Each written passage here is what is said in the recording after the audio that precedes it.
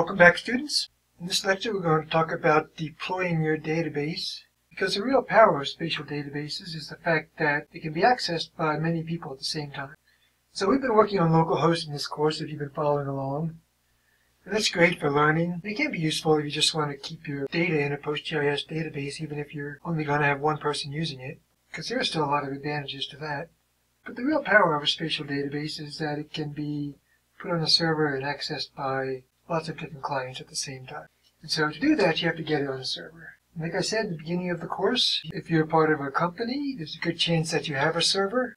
And in that case, your best bet is to talk to whoever's in charge of your IT department, or whoever set up your server, and talk to them about installing PostgreSQL and PostGIS. And they'll probably have a bunch of questions for you regarding how you want it to be accessed, whether from the web, whether you need it to be accessed by remote users outside of your firewall, etc. And then they'll set things up and get back to you with the information that you need to connect.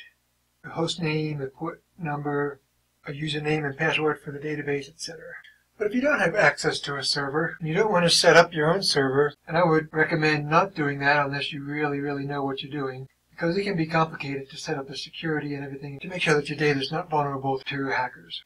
So the other option is to get a hosting service, where you pay so much per month, and then you have an instance of PostgreSQL set up that you can install PostGIS on, and you can be up and running in minutes.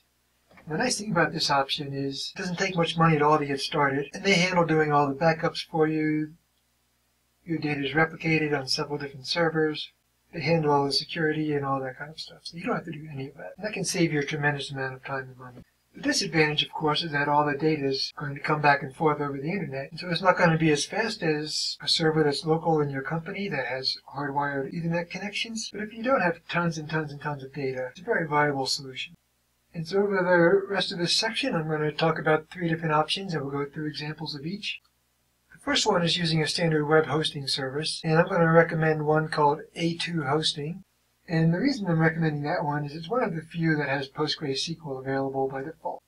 Most web hosting services use MySQL, and you can get access to MySQL through A2 Hosting as well. And I think probably if you have another hosting service already, you could ask them, and they might be able to get PostgreSQL set up, because it is free and open source, and it won't cost them anything. But A2 Hosting has it by default, and so they're used to working with it.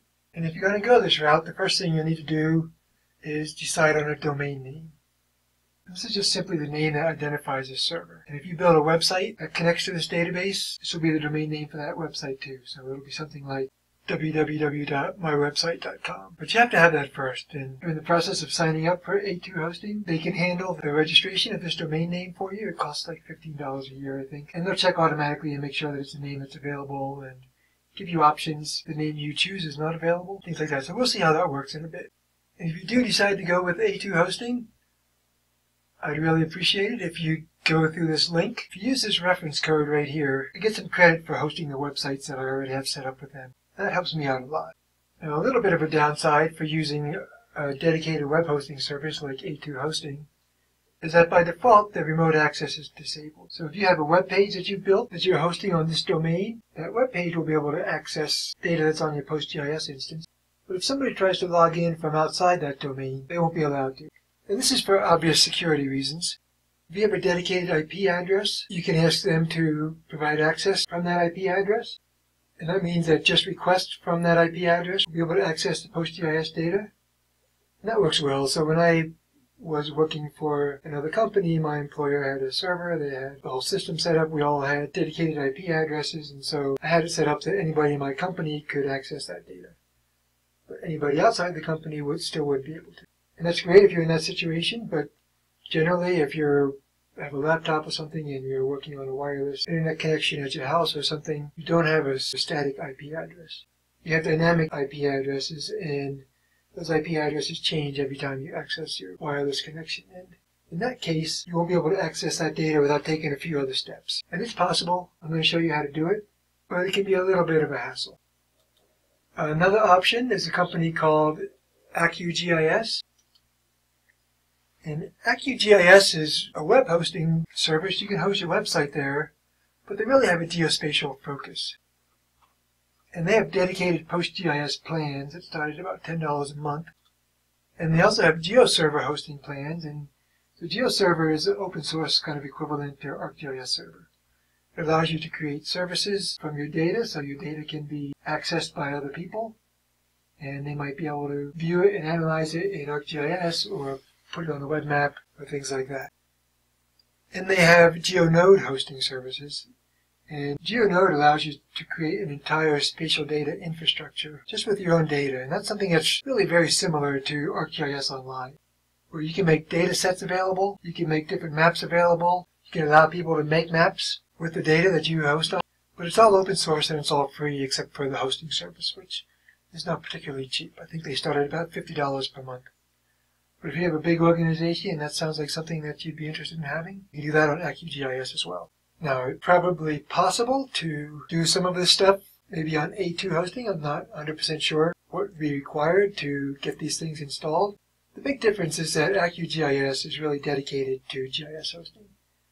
And so they have these things available, they know exactly what they are, they make it really easy to access them, and you can have remote access available, so you can make it really easy to access your PostGIS data from QGIS or another client, no matter where you are. You don't need a static IP address or anything like that.